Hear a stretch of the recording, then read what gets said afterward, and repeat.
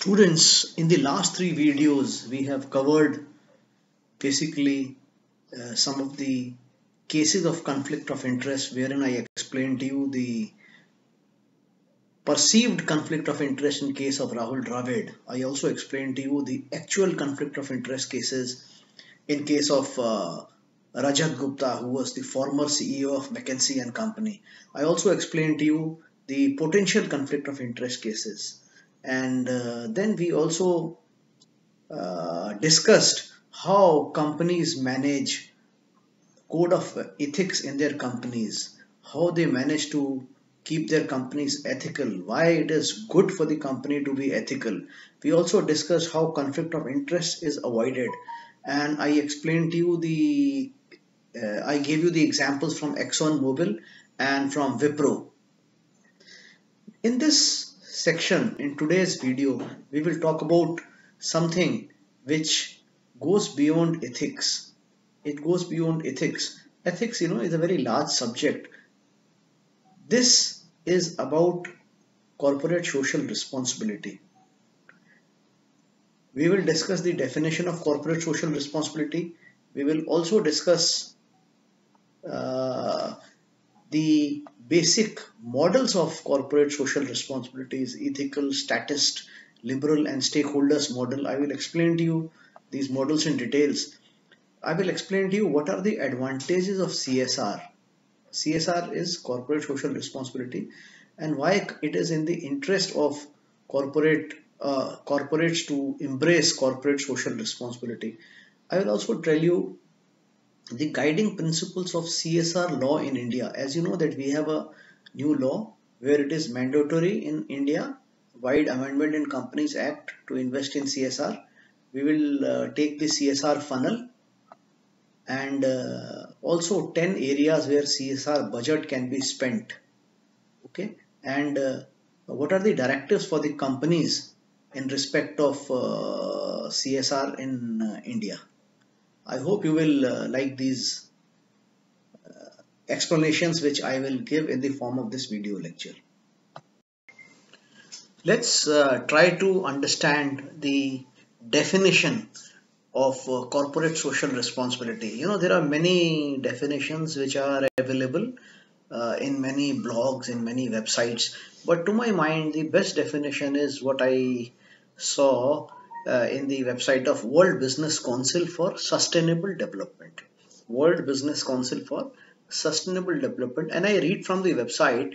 It says CSR, or corporate social responsibility, is the continuing commitment by whom? By business, to behave ethically and contribute to economic development while improving the quality of life of workforce and their families, as well as local community and society at large.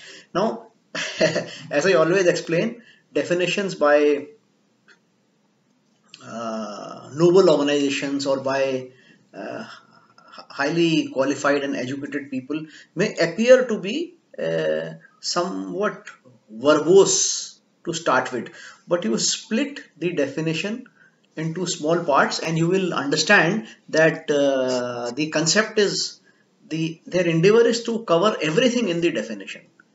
So first of all, you have to understand in this definition that CSR is a continuing commitment.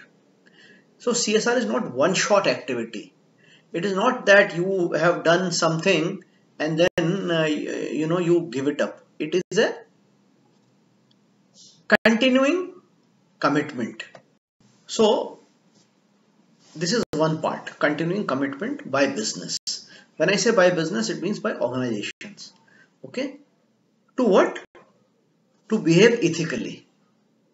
What is ethical behavior? Ethical behavior is based upon high moral principles, conforms to all the laws of the land, and goes beyond equity, diversity, inclusiveness, fair treatment, no exploitation, profits but no profiteering, ethical, okay, no bribing, ethical. So commitment is by business. Commitment is continuous commitment to behave ethically and also to improve the QOL. Now, do you remember the concept of quality of life? I had explained to you quality of life and quality of business life or of work life. So, in the quality of life, I had told you that quality of life means favorableness on or unfavorableness of the environment for a particular for a particular person. They say, how is your quality of life? The quality of life in India, in Delhi, is good. The quality of life, and it could depend upon so many factors: environmental factors, socio-political factors, freedom of expression, freedom of speech. So it's a continuing commitment by business to behave ethically and contribute to economic development while improving the QOL of workforce, your workforce family, because on family depends the workman's contribution to the company. And final point is as well as local community and society at large. Okay, so local community means if you have a factory, people around you are your local community. Is that right? People around you are your local community. And society at large is a company, big or small, has some kind of impact, positive, negative. It's never neutral. If you are satisfying the need of your customer group, you are giving a positive impact to the society. So your contribution to the community, local community, which is around you, around your office, around your factory, and society at large. So for example, yesterday we had a Peter Drucker series lecture where somebody from Fuji Films came, and they said they have got OB vans which go and show movies, educational movies to rural women to create awareness among breast cancer. Now, what is the link between Fuji Film and a rural woman in India? So, this is a company which is socially alive, which is alive to the welfare of the society. So, this is CSR. Best definition of CSR, if you ask me, was given by Mahatma Gandhi. He said wealth created from society is to be plowed back into society. Simple. He believed in the principle of trusteeship. You are a businessman, okay? Let's take a simplistic example of a vegetable seller who's very rich. He buys at a particular price from the villagers. He stores it in his area and then he retails it to the people who flock to his shop because he gives fresh vegetable and he sources them from the best source. So he's making money from whom? While it is very clear that he has invested his time, his capital, his efforts in building the business, and yet the money has come from society. The ultimately the root of the money is society. If you go back, it must have come from his ancestors, or it must be his parental money, or it must be the money that he earned by way of interest or by his investment. So it has come from money. It has come from society. He is a product of society. The road on which he drives his car belongs to society, belongs to people. The government belongs to the people. He procures vegetable from the farmers, people. So how does he create his wealth? From the society. So after his own needs are met, his family's needs are met, he needs to plow it back to society. This is the definition by Mahatma Gandhi, who had this uncanny ability of simplifying very complex things. Another definition by Dr. Manmohan Singh, which I really liked. Manmohan Singh ji was the finance minister of Shri P.V. Narasimha Rao when the liberalization the wings of liberalization were inserted into the comatose body called Indian economics. He says CSR is no philanthropy. It is not a philanthropy. It's not like Dan or Pun. It is not charity. It is an investment in our collective future. Once again, Dr. Manmohan Singh says CSR is not, it's not philanthropy, it's not charity, it's an investment into our collective future. So what a business or what all the businesses put together in respect of CSR. So if they invest in colleges, if they invest in hospitals, if they invest in colleges, it helps in making a more educated India. If they invest in hospitals, it helps India become a healthier nation. If they invest in sports, it helps India become a stronger nation. If they invest in research and development, it helps India become a more self-reliant nation, isn't it? And India, which is their market, if it improves, if it grows, then the future of the company also grows. Beautiful definition by Dr. Manmohan Singh. Then there is a stakeholder theory of CSR, which is also worth having a look at. They say it is the manager's duty to balance stakeholders' financial interest against the interest of stakeholders such as employees, customers, and local community. The only objection I have to this definition is against. If I were to rewrite this, I will say instead of against, along with. So it is the manager's duty to balance the shareholders' financial interest along with the interest of other stakeholders such as employees, customers, and local community. Because if you start thinking that interest of the shareholder is on one side and the interest of other stakeholders such as employees, customers, and local community is on the other side, then you will be making a mistake. Because whenever we think of versus, this against this, then it becomes a case of conflict resolution. CSR should not be seen as a case of conflict resolution. Rather, it should be seen as an activity which is in the collective good of all. Okay, so I have given you these four concepts of CSR. We will discuss this further in the next slide. The term social responsibility was perhaps first coined in 1953 with the publication of a book by Bowen. Actually, the full name was Howard R. Bowen, and he was the president of Grinnell College. From I think 1955 to 1964. He wrote a book which is considered to be the foundation of corporate social responsibility. It was called Social Responsibilities of Businessmen. By social responsibilities of businessmen, Bowen meant the obligations of businessmen to pursue those policies, to make those decisions, or to follow those lines of actions that are desirable in terms of objectives and value of our society.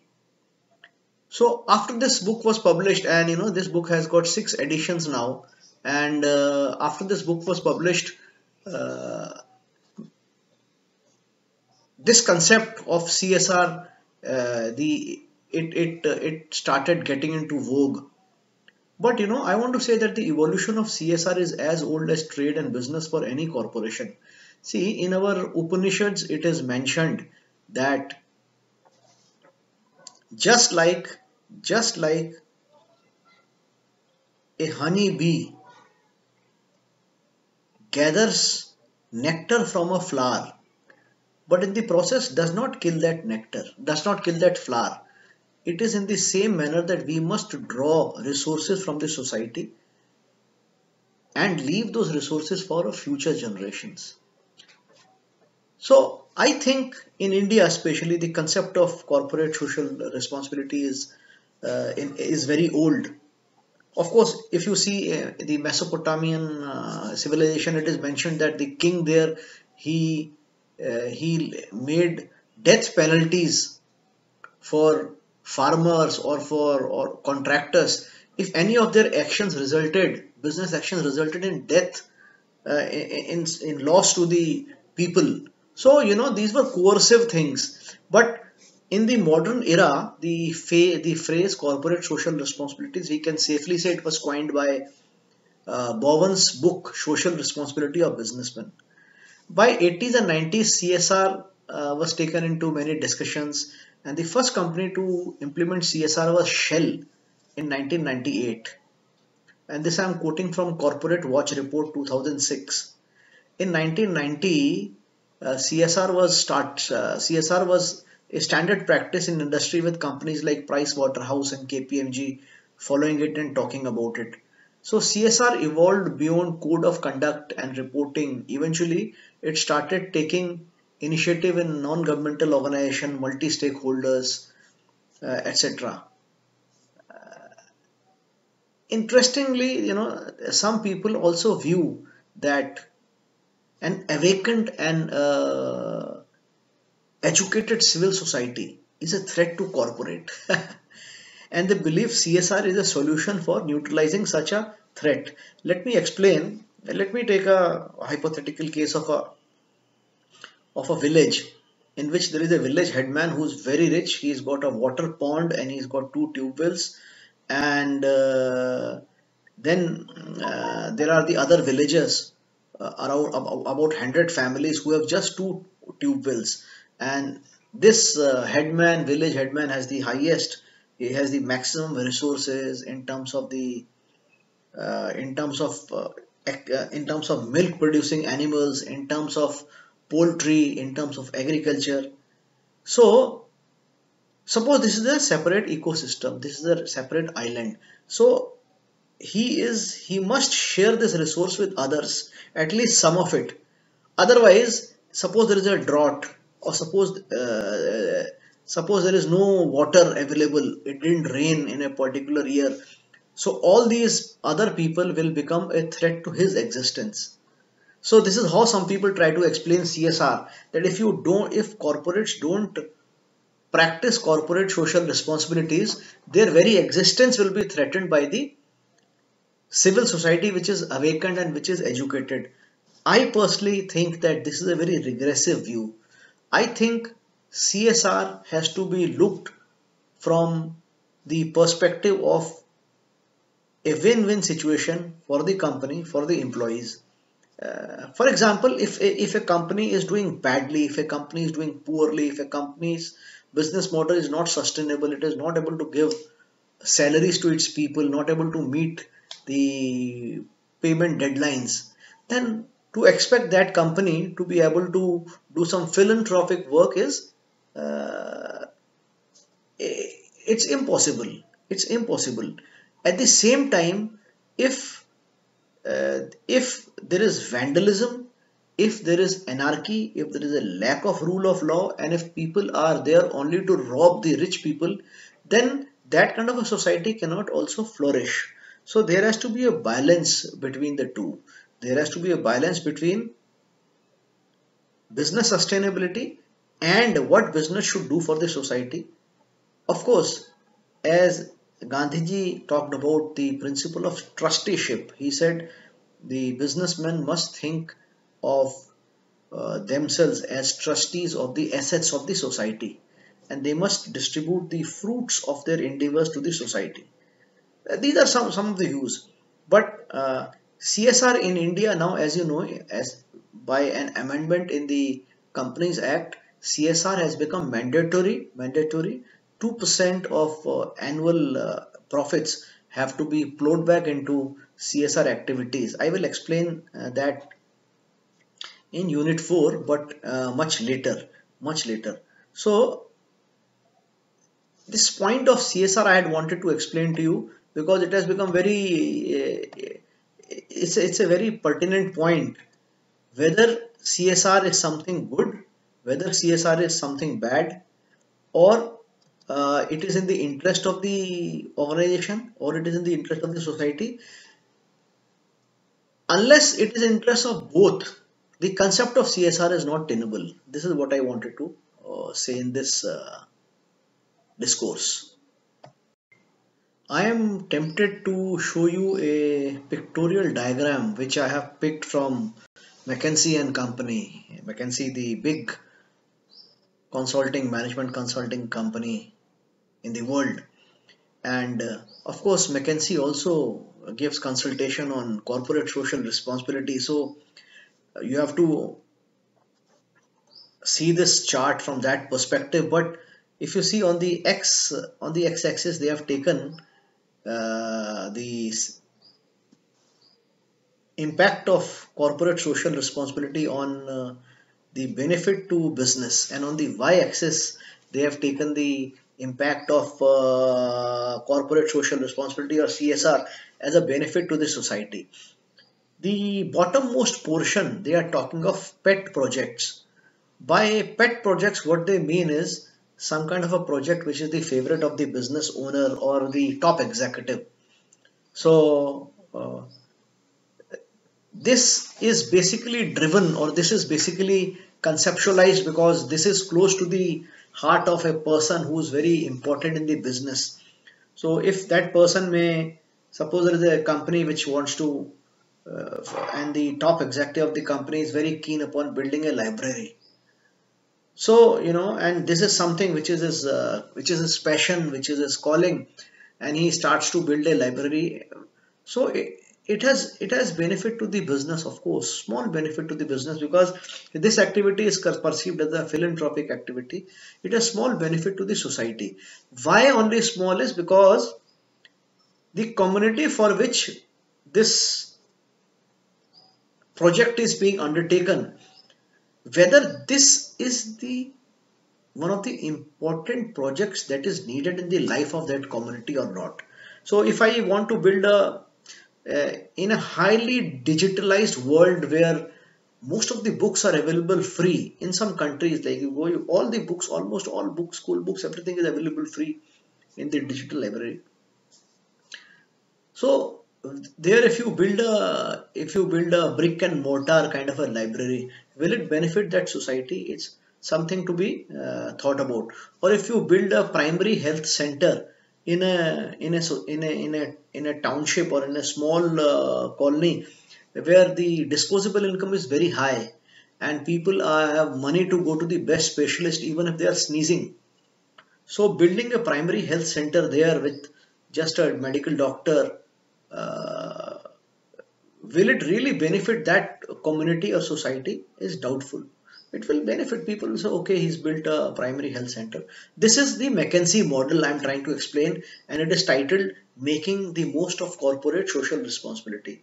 Next, they say the next level is where the aim is benefit of society. For them the aim is a bit of philanthropy, and for the business the aim is to create some propaganda. Now this has more benefit, and these kind of CSR projects, they are slightly they are well thought of, and but what may happen is that the benefit to the society may not be optimal, because see, these kind of exercises are also undertaken uh, by the business to usually they reflect the keenness to build a propaganda around the business. So many would suggest that this form of CSR is at best a form of advertising, and it could be potentially dangerous if it exposes a gap between the company's words and actions. And for the society also, this may not be really something again which the society is needed. So what what McKinsey suggests that first and foremost, the action should be uh, well thought of, and it should neither be a pet project nor it should be a philanthropic project which may be seen as a propaganda, but it should be seen as a partnering between the society and business. So a business should identify identify the cause that is likely to benefit the society. It must speak to the society. It must be an interactive behavior with the society. And after that, business may not even directly participate. It may even choose partners to implement that project for the benefit of the society. This is partnering. Perhaps McKinsey also here is giving a small pitch for them as consultants to such projects. I don't know, but this is correct. So when the corporate and the society, they develop a partnership process, and then they move forward. For example, uh, in case of Gujarat, uh, uh, cooperative of Gujarat Milk Marketing Federation, which is Amul, they have partnership with the milkmen, and it is a cooperative wherein the farmers, or the farmers who are also the milk producers, they own the cooperative, they have a stake in the cooperative, and then they realize that in those particular villages the immunization program, the vaccine, the basic vaccination program is lacking. And if that village and the business acts together, identifies that okay, what we need to do is we have this kind of a budget and we want to make vaccination, the primary vaccination to the children from the time of childbirth to up to say 7 or 8 years of age, and the company sponsors such a project. This is real partnership. This is real partnering, and this is what McKinsey says means by making the most of corporate social responsibilities.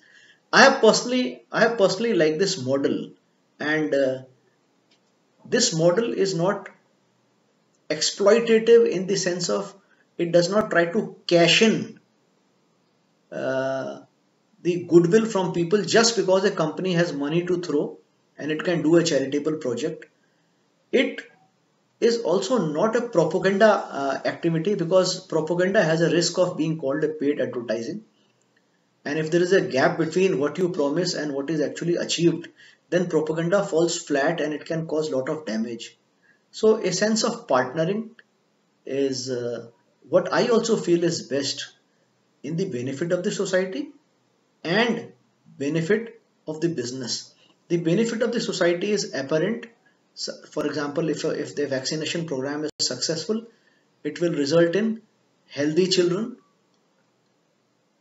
Benefit to the business is already there, because the community will be grateful for the business for having sponsored such a plan. Sometimes a question is asked on corporate social responsibilities, and it is asked that what are the various, what is the scope of corporate social responsibilities. So I have attempted to answer this. I have given you 6 7 points.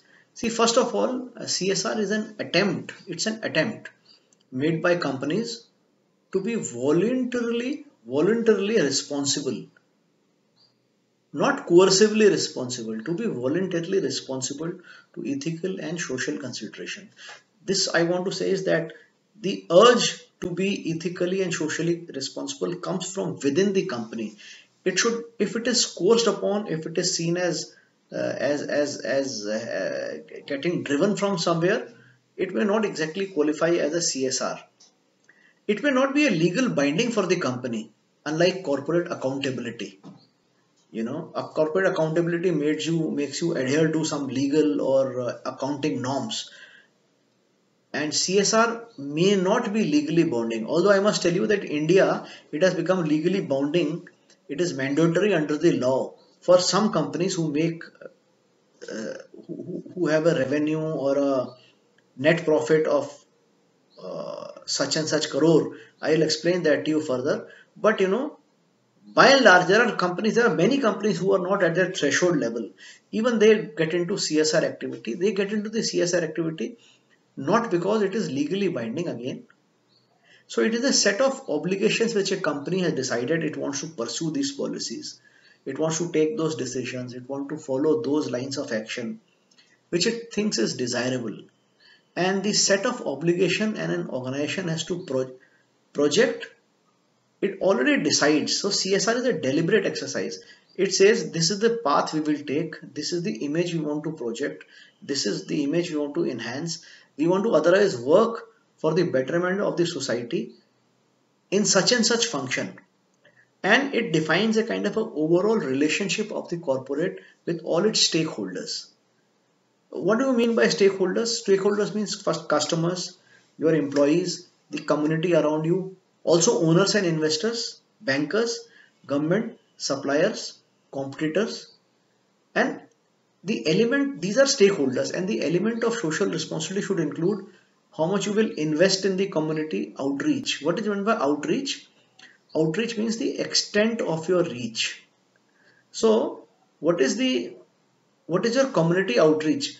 Is your CSR limited only to the families of the employees, or just to the uh, people who come in contact with the company or with customers, or beyond that? Okay.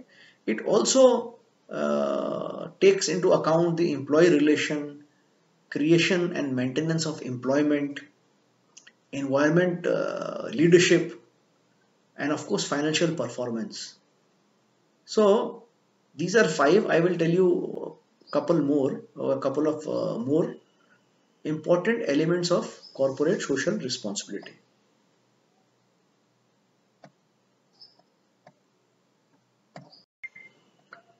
Professor A.C. Fernando, in his book Business Ethics and Corporate Governance, and I have taken it from page 232, Pearson India, Kindle edition. He says he has given a good equation. I have liked this equation. He says total corporate social responsibility is equal to economic responsibility plus legal responsibility plus ethical responsibility plus philanthropic responsibility. So what is economic responsibility? You have a responsibility to have a sustainable business model. You must have economic activities which can provide return to the shareholders. You can pay taxes on time. You have to pay suppliers on time. You are able to pay fair, balanced, good wages to your employees. You are able to, this is economic responsibility. And you are able to create value in the value chain. So this is economic responsibility. Legal responsibility is towards the uh, legal ecosystem of the country. So if you are required to have internal complaint committee ICC for prevention of sexual harassment, then you need to have that ICC. If the number of employees is more than 10, if you have to give provident fund to your employees and you have to enroll yourself with the provident fund agencies, then you need to do. So if you have to enroll your company with essential with ESI, Employee State Insurance Act, you must be able to do. If you need to provide fixed working hours, and if you are working in shifts and your shift cannot be more than 8 hours, then you need to follow that responsibility. If you are calling workers beyond 48 hours of work in a week, and you need to pay them double the wages for every hour worked beyond 48 hours, then you need to this is your legal responsibility to ensure that happens. Then ethical responsibility, your ethical responsibility towards ensuring uh, gender equality, towards being an equal opportunity employee, okay, and towards you're showing integrity, honesty, and fairness in your conduct at all times. This is your ethical responsibilities. Phil, philanthropic responsibilities, what you are not asked or you are not bound by the government to do, but you do it out of your own principled belief that if you do something good for the society, you are doing it as a duty. You are not doing it because of coercion. And seventh point is that social responsibility of business is temporal and society based. It can change, it can differ from society to society, and it can change over time. So I thought I should give you the six, seven features of corporate social responsibilities also from the examination perspective. And I'm sure that you will be able to answer the questions if a question on these is asked to you. In this part of the presentation, we will talk about the four models of CSR. And the four models of CSR are: first is ethical model, second is statist, statist model, third is liberal model, and fourth is stakeholder model. And the credit for this classification, as far as my learning is concerned, goes to once again Professor A.C. Fernando, and I have taken it from the Kindle edition of the book Business Ethics and Corporate Governance, Pearson, India. Let me explain to you a bit about the ethical model.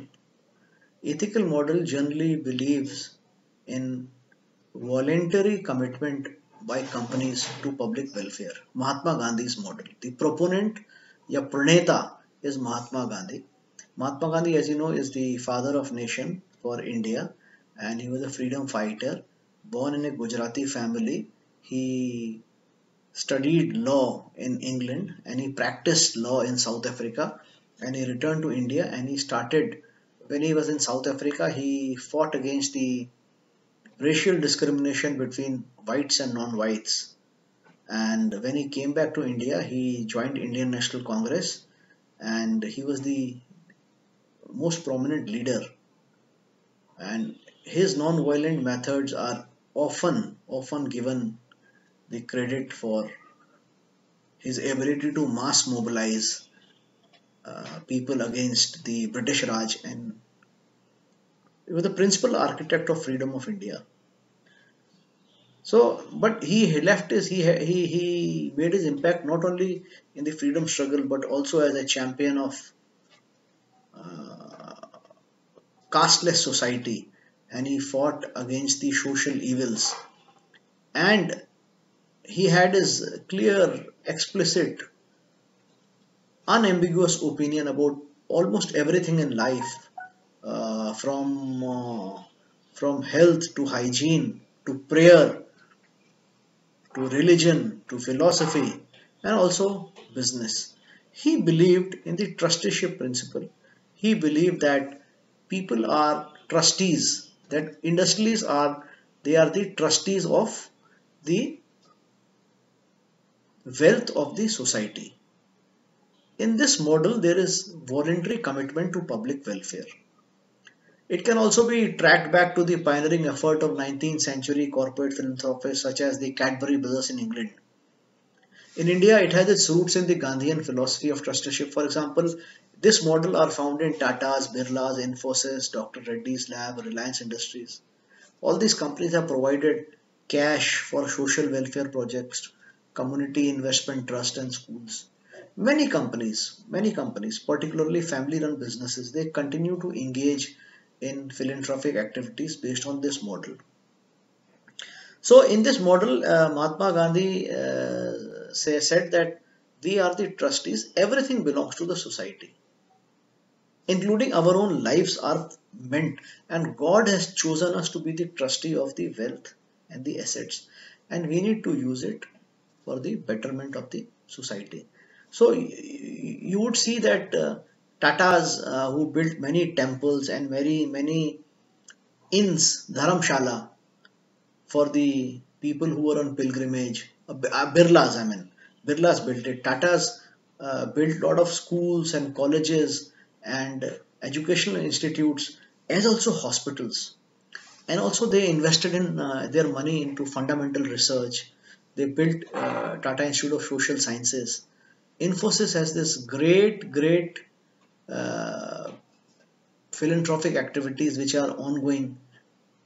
Reliance Industries, Wipro founder also does lots of philanthropic activities. Lot of actors, big actors do lot of philanthropic activities. So this is a ethical model basically. This is a ethical model.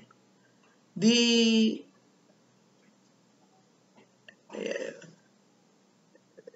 on the face of it, this is a very noble model. But it will also, the success of this model will also depend upon the uh, sincerity, the sense of humility and humanness in the owner of the business. And oftentimes this will also be influenced by what drives you in life. If it is service which drives you in life, you will tend to do philanthropic activity. If it is the growth that you want to become the number one industrialist, you will be driven by that factor. So, but anyway, this is the model. The second model is the statist model, which is this in this model, state owns everything. Public sector units are there, and this was practiced in India by Jawaharlal Nehru. Pandit Jawaharlal Nehru, as you know, was the Prime Minister of India from 1947 to 1964, and he was one of the most popular leaders of Indian National Congress. And what you find today, IIMs, IITs, All India Institute of Medical Sciences, Bhakra Nangal Dam Project, Steel Authority India Limited, Bharat Electronics Limited, most of the public sector units, you will find that they came up during the Nehruvian time. He believed in state ownership of all assets, and he believed in the legal requirement of corporate social responsibility. He believed that public sectors must provide housing and school to the workers. And the inspiration was drawn by labor laws and management principles. But this model is now being challenged by the trend of disinvestment and privatization. Statist model, once again, it's different from ethical model, because in ethical model, uh, the assets are owned by private individuals and they voluntarily act as trustees. In statist model, the government does not believe that private individuals are capable of doing much for the society, and that it is for the government to take charge of all the resources and to do all the CSR that is involved. Now,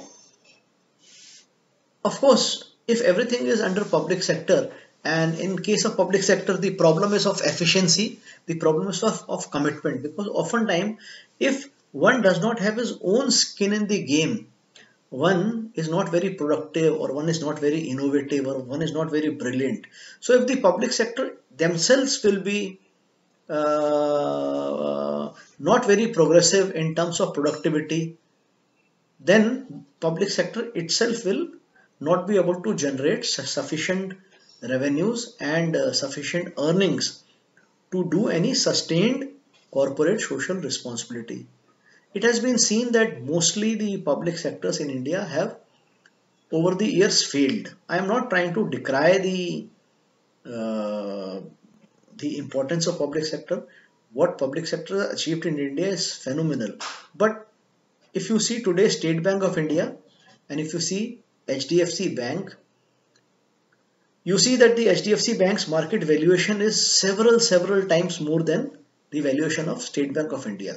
You see the service level at in a private airlines, and the service level in a state run public sector airlines. There is a sea difference. There is a vast difference, and that's why you see any other enterprise, you can you can take you, you can take the case of refineries, private sector refinery and public sector refinery. The refining, the gross margins per barrel in case of private sector refinery is very high. So if you have high margins, so then that means you have more disposable income, which can be utilized in for the greater cause of the society. So statist model and ethical model I have explained to you. Third is liberal model. liberal model, the proponent was Friedman, or Milton Friedman, and Milton Friedman he got a Nobel Prize for economics. It is called Nehru Nobel Memorial Prize in Economic Sciences, and he was an American economist who was born in 1912, and he passed away in 2006. And he was one of the most influential person who believed in very very little interference from the government. He extolled the virtues of free market economics with minimal intervention. He once stated that his role in eliminating conscription in the United States was his proudest accomplishment. So, he advocated policies like volunteer military services, freely floating exchange rates. He even opposed the war on drugs. See, so this gentleman, Milton Friedman, said that corporate responsibility is limited to private owners, shareholders. So everything should be free. He also postulated that ultimately, if CSR, corporate social responsibilities, will be seen as a medium which can enhance image, corporates will voluntarily get into corporate social responsibilities. The fourth, so this is liberal. So we have discussed ethical, statist, liberal, and fourth is the stakeholder model of CSR. In this, the company responds to the need of its stakeholders, whether it is customer, creditors, employees, community, etc.